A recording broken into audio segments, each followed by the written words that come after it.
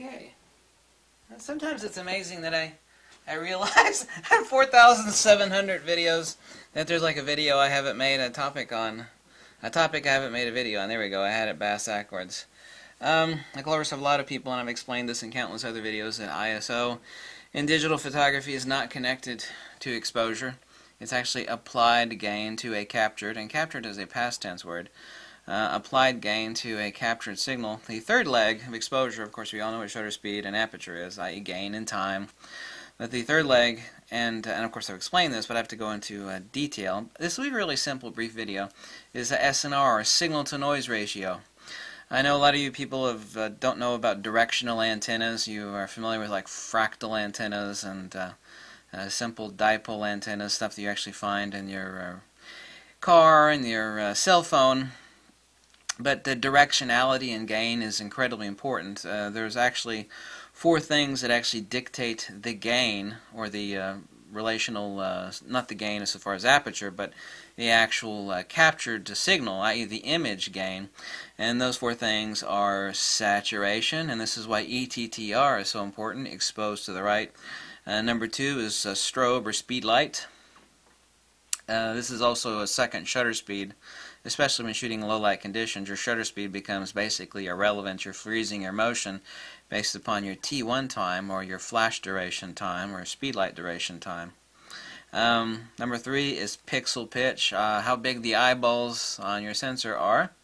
And of course, there's a lot of signal processing on the main board of your digital camera that actually processes out noise, but like some of the old cameras like the Nikon D4 here, I mean, it's got absolutely enormous hoot owl nocturnal marsupial, you know, those marsupials with a gigantic the D4's got enormous photo sites on it, but it has far less advanced signal processing and SNR processing for actually dialing out the noise before it actually drops the image on your compact flash card or SD card.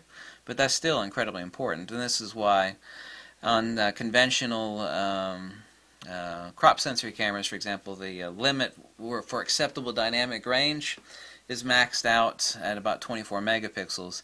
It's upped by actually changing the architecture of that through pixel efficiency by using a backside illuminated sensor, where the actual wiring structure of the sensor is placed underneath, the actual photoreceptors are placed on the top, so we have better gain, better efficiency. Also too, and I made videos about this and test samples and uploaded those about half a year or so ago. And, you know, the real reason why a black and white sensor is so damn amazing is the most amazing thing ever, far, far better than anything you'll ever spit out of any digital camera, is that there's no color filter array, you know, taking a piss on the light before it actually hits the sensor. Most people don't realize, it's like, well, how is my sensor capturing red, green, and blue and interpolating the image? Well, every sensor out there, except for, you know, true monochrome sensor, has a filter array over, whether that's Bayer or X-trans array. I mean, those are filters that are forever and ever sitting atop the sensor. It is actually filtering out red, green, and blue before it actually hits the sensor. When you remove that, I mean, you know, your sensor's photosites go from this to, you know, this. Black and white sensors are incredible for that reason. I mean, this is signal-to-noise ratio, SNR. Everything is about signal gain, and those are the 4 factors that actually control it. That is the third leg of exposure. Why doesn't anybody talk about it? There's not even a single YouTube photography channel out there. I don't know if they like, I mean, I'm as a ham radio operator and an expert in field theory, you know, like I've got 2 books on field theory. One of them is insanely popular, by the way. You know, does like somebody think I don't know what the hell I'm talking about? Electromagnetism is electromagnetism. You know what the difference between a radio and a digital camera is? Jack shit. There's not a damn difference between the two. Electromagnetic radiation is electromagnetic radiation, whether it's visible light or radio waves. Everything is about gain. You know what this antenna is analogous to? Well, it's analogous to the type of gain that's on your sensor. This is not really a good antenna, but it's good enough for, you know, turning on and busting a move and listening to Michael Jackson or whatever the hell it is you listen to. So saturation, which is why ETTR is so important. Strobe, or speed light, i.e. xenon, really what it should say. This is why LED lighting sucks ass, by the way. LED lighting can never do what a xenon tube can do. The xenon tubes, or speed lights, studios, it's all xenon tube. Boom. Incredibly fast, deep saturation. I'm trying to think of a perfect analogy. LED lighting, and this is an LED right here, okay? LED lighting is like a fly swatter, and a xenon tube, as found in your speedlight or strobe, is like a 308 boat-tipped hollow point. You know? As far as penetration, you know, instantaneous and deep. Pixel pitch, how big the eyeballs are on your sensor, but you know that, you know, depending on how the signal is actually processed, because the camera is not a sensor. Camera is an image processor.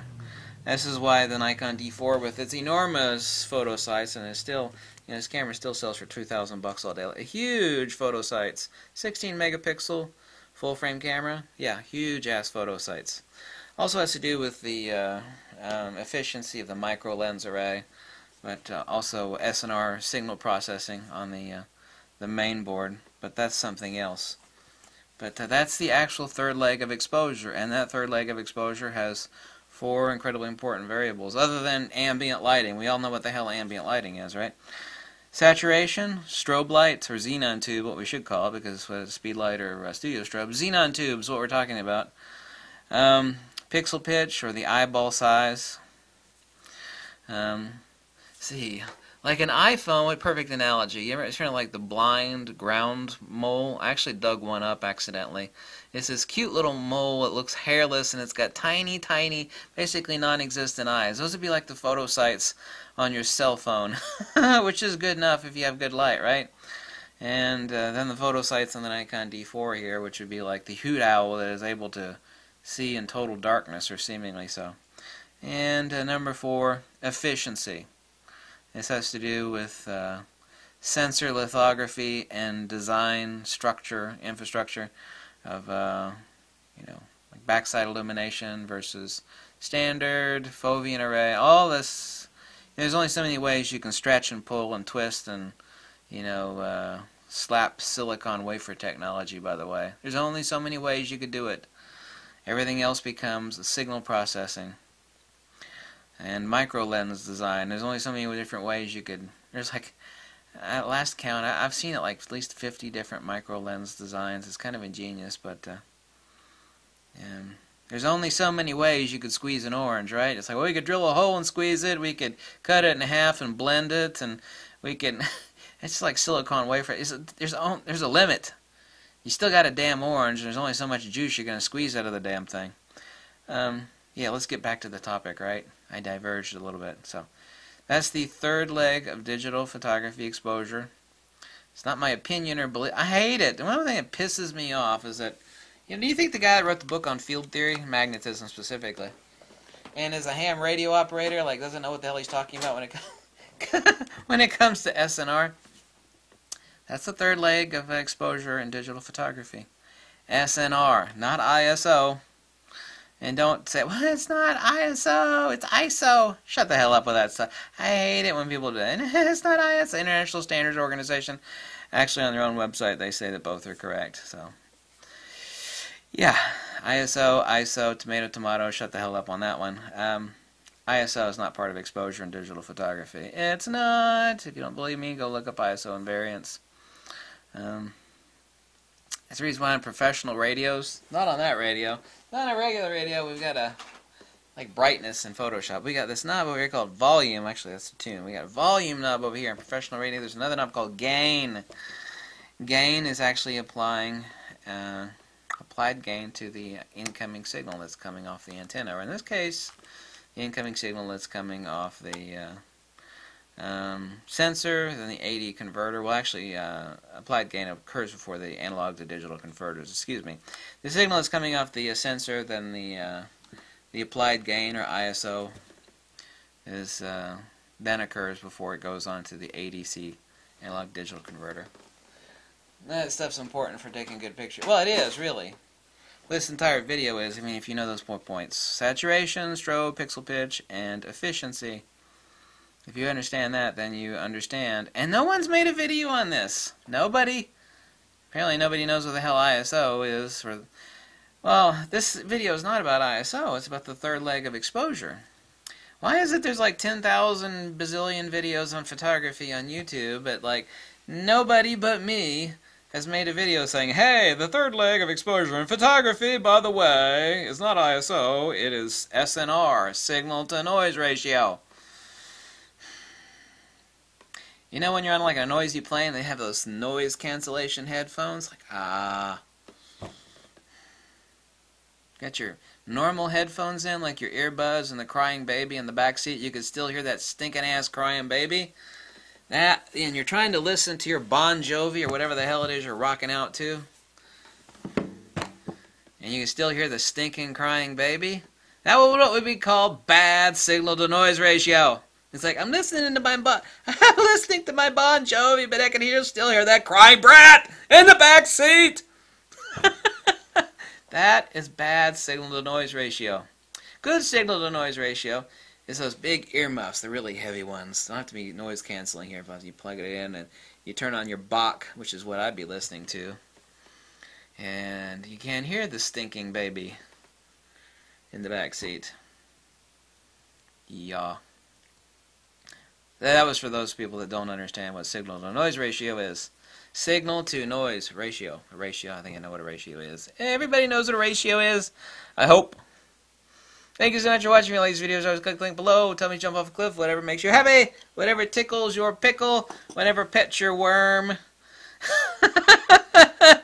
I'll edit that out later. Namaste. Uvidimся. Aloha. Paka. Do svidanya. See y'all later. That's how they talk in Alabama. See y'all later. Nice seeing y'all.